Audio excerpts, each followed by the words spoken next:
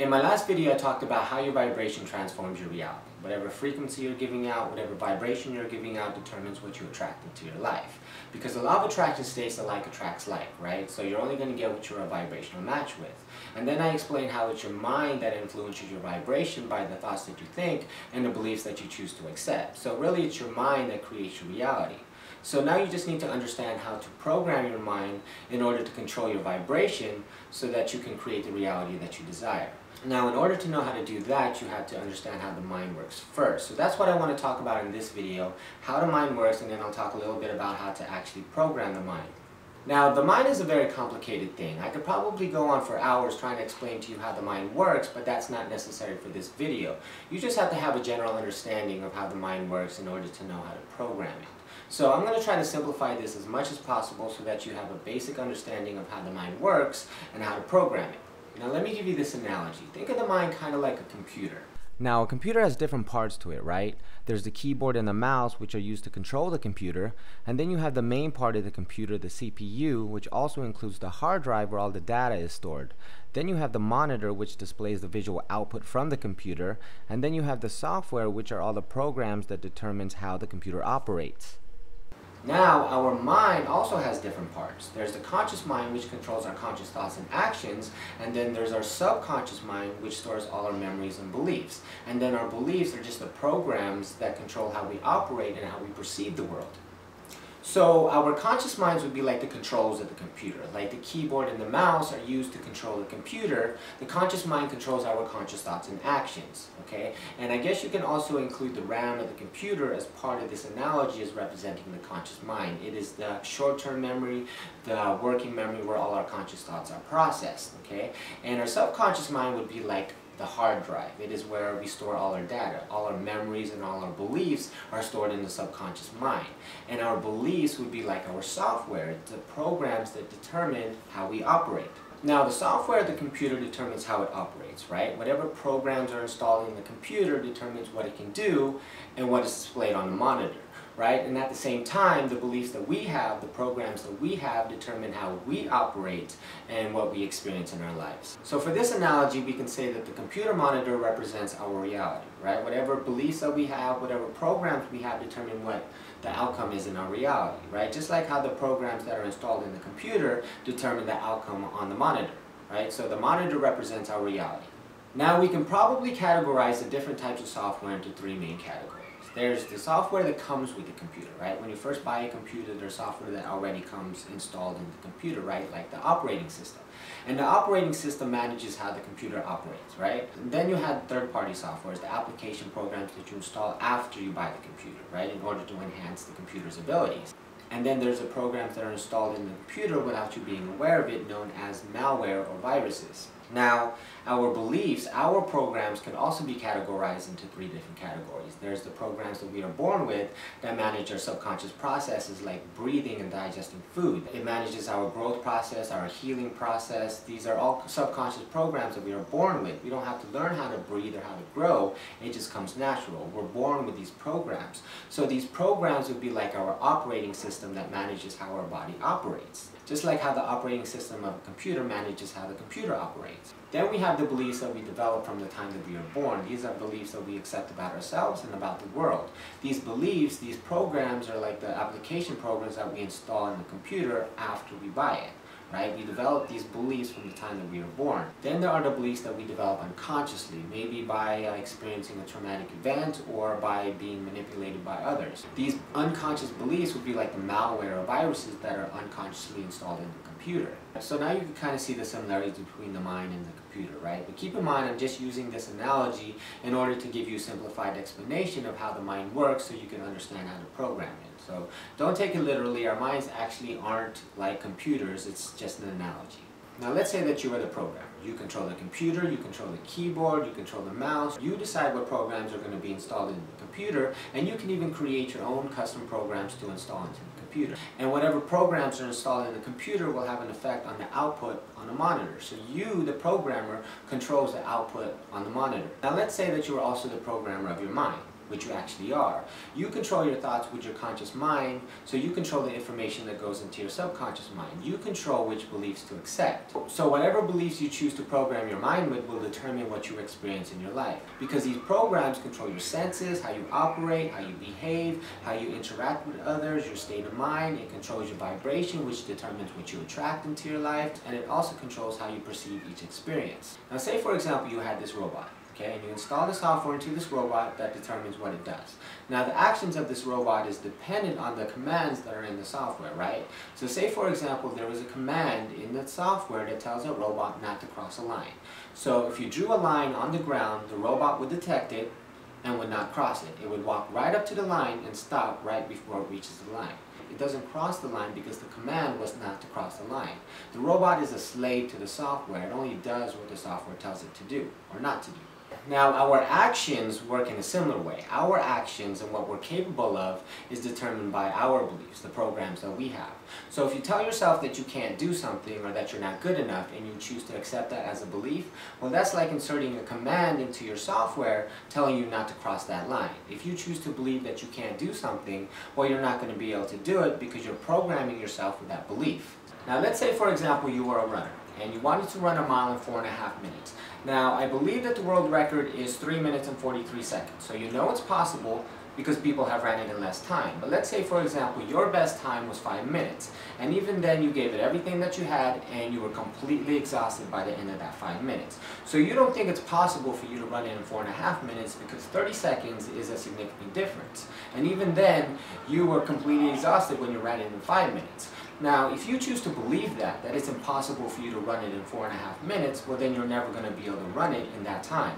Your beliefs, your programs control your muscle movements, your breathing, your respiratory system, your stamina, your energy levels. So you're going to prevent all these things from reaching the necessary levels because you've given yourself the command not to cross that line. So no matter how many times you try, you're never going to be able to run a mile in 4.5 minutes because you've set that limit. And it's not going to ever change until you change your belief. But once you change your belief, then the outcome will change. But also remember, like I said, your beliefs just don't control your abilities, but they also control your vibration, which determines what you attract into your life. And it also controls how you perceive each experience. So your beliefs, the programs that you have, determine what you experience in your reality. And if you understand that, then you can be a conscious creator of your own reality by controlling the programs in your mind. But if you don't understand that, then you won't be successful at creating the reality that you desire because your programs will always be influenced by other people. You won't be in control of it. Now let's say for example you wrote this program, and it's a very simple program, and all it did was print the word hello on a computer screen. And you run the program, but rather than printing the word hello, it printed the word goodbye instead. Now when a program isn't operating properly, it's a clear indication that there's something wrong with the code in the program, right? So to fix the problem, you would go back into the code, try to find out where the mistake is, make the correction, and that'll change the output, right? Now let's say you were able to locate where the problem was. You realized that you mistakenly typed the word goodbye in the code rather than the word hello, and that's why it was printing goodbye rather than hello. So you make the correction and you run the program again, and sure enough, it prints the word hello like it was intended. Now you were able to fix the problem because you understood that the output on the screen is only a result of the commands that are in the program. Now let's say for example that you refuse to go back and check the code because you believe that there was nothing wrong with your code. You believe that you wrote the code perfectly the way it was supposed to. So you're there scratching your head trying to figure out why it keeps giving you the wrong output. You keep running the program over and over again and it keeps giving you the same output. So you're there getting frustrated, yelling at the computer monitor. Well, you can yell at the computer monitor all you want, it's not going to do anything. And you can run the program as many times as you want, you're just going to keep getting the same output. And it's not going to change until you correct the program. Now this is basically what's happening when people play the victim and blame others for the bad things that happen in their life, because they don't understand that their outer world is only a reflection of their inner thoughts and beliefs. They don't understand that their state of mind influences their vibration, which determines what they attract into their life.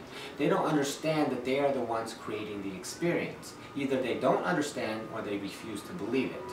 Either way, they're unaware of what the cause of the problem is. So they live their lives every day getting upset and blaming others when they don't receive the desired outcome, completely oblivious to the fact that they're the ones creating the experience with the programs that are in their mind. Playing the victim and blaming others is like the computer programmer yelling at the computer monitor rather than going back and fixing the code. That's how the majority of people still live their life, playing the victim and blaming others when they don't receive the desired outcome, rather than going back and changing their thought patterns and their beliefs in order to get the desired outcomes.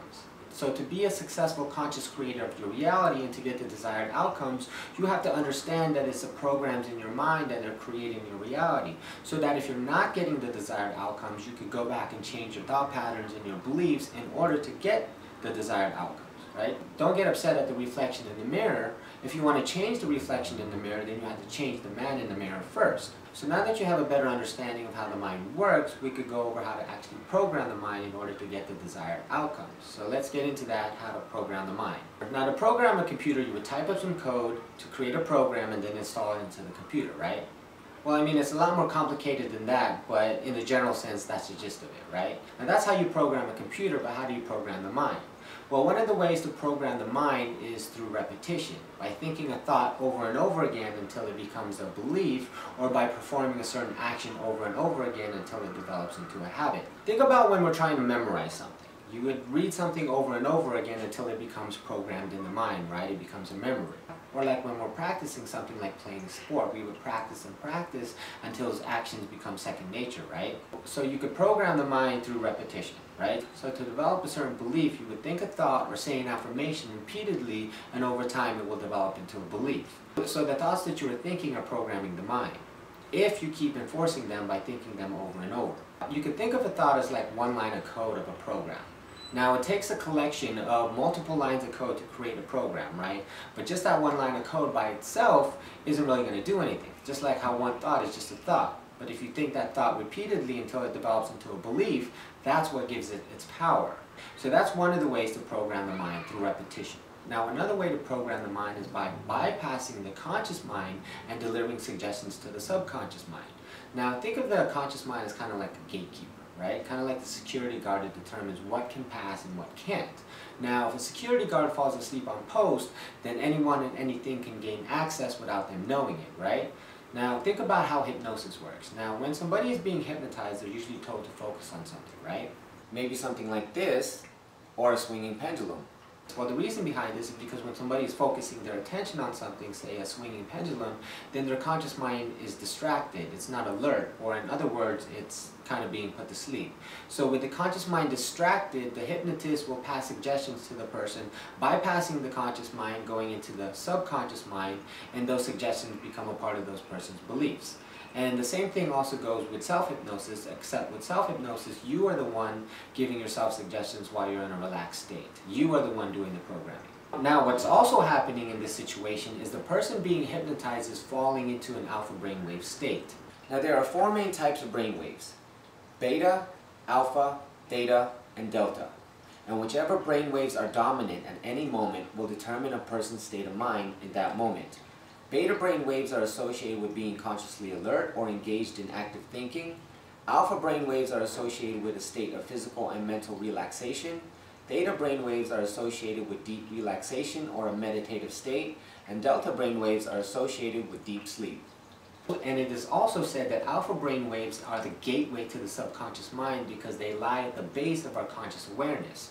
So when a person is in an alpha brainwave state, their subconscious mind is susceptible to programming, and that's why a hypnotist is able to program somebody when they are in that state. Now, this is also what's happening when we watch TV. You ever notice that when people watch TV, they kind of turn into these mindless zombies, completely fixated on the screen? Well, that's because when we watch TV, we stop thinking.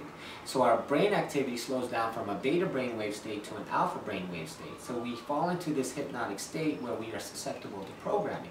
And that's why the TV is one of the main tools that is used for mind control, because we are in a hypnotic state when we watch TV. So just keep that in mind for all you TV watchers. Once you turn on that TV and you start to zone out and become fixated on that screen, well, that's just like you plugging into the matrix and allowing yourself to be programmed. Because when you're in that hypnotic state, you're giving access to your subconscious mind and allowing yourself to be programmed with whatever messages are being delivered through that TV screen. Why do you think corporations spend millions and millions of dollars on advertising and marketing? To program us into wanting their products so they can get us to spend our money. Okay? And they program us through repetition. We become programmed when we see the commercials over and over again. We become programmed when we see their logos repeatedly. When we're walking down the street or driving in our cars and we see their advertisements, their billboards over and over again, we're becoming programmed. And even if we don't consciously notice their advertisements, our subconscious mind is still picking up on it. All this is what I meant when I was talking about beliefs that we develop unconsciously that make us behave in strange ways. Kind of like the malware and viruses that are unconsciously installed in the computer that make the computer behave in strange ways. I mean, just look at how crazy the world has become. All you have to do is turn on the news to see all the crazy ways that people are acting nowadays. That's because our minds have been polluted with all these programs from watching TV and browsing the internet, turning us into ruthless, mindless consumers. Advertising has us chasing cars and clothes, working jobs we hate so we can buy shit we don't need. Just look at how people behave during Black Friday. We become bombarded with Black Friday advertisements in order to kickstart the Christmas shopping season. People act like animals fighting over material things because they've been programmed to desire these products so much that they will fight for it. People behave in strange ways because they have too many viruses installed into their software, metaphorically speaking, and they're not even conscious of it. So those are the two main ways to program the mind, through repetition and by bypassing the conscious mind and feeding suggestions to the subconscious mind. So now that you understand that it's your mind that creates your reality, and now you have a basic understanding of how the mind works and how to program it, okay? So now you could consciously create your reality to whatever you desire. It's pretty simple, right? Well, if it's that simple, then why do so many people fail at it? Well, that's just it. The concept is that simple, but really it's not that easy. There's two main reasons why people fail. One, they quit too soon, because like I said, the mind is programmed through repetition, right? So if you think a thought over and over again, but quit before it develops into a belief, well then that thought loses its power. So it never becomes programmed into the mind. Another reason is that you may already have a contradicting belief in place. You can't have two beliefs that conflict with each other. Say for example, you can't believe that you are successful and believe that you are a failure at the same time. You can only believe one or the other. So if you already have a belief in place that you are a failure and you try to reprogram yourself to believe that you are successful, well then you might experience resistance from your mind at first. Now it is possible to program your mind with a new belief if you already have a contradicting belief in place. It just takes a little more work. And those are some of the things that I'll be going over in my next video. How to get around those things so that you can be more successful at programming the mind more effectively. So check that video out if you want to learn more on how to program the mind. I'll go ahead and leave a link to that video in the description below. And if you thought this video was helpful, give it a thumbs up and leave your questions, comments, and concerns in the comment section below. And don't forget to subscribe for more videos. And I'll see you on the next video.